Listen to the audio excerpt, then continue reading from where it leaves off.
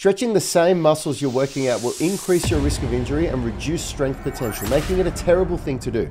Let's talk about a smarter and safer way to combine stretching with strength training. Stretching and strength training send very different signals through the nervous system to the muscles. Stretching, you're sending a signal to the muscles to completely relax, whereas when you're lifting, you're sending a signal for the muscles to contract. This is why stretching as a warm-up to strength training is a terrible idea. It will decrease your strength potential and it also increases your injury risk, which is why you shouldn't stretch the same muscles that you're strength training during the same workout. So if you're doing a chest workout, don't stretch your chest between sets.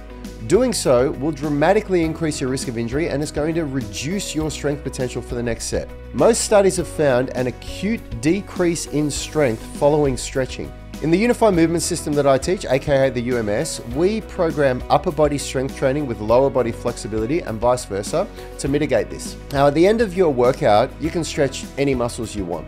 So the only real consideration that you need at the end of your workout is basic load management and rest and recovery.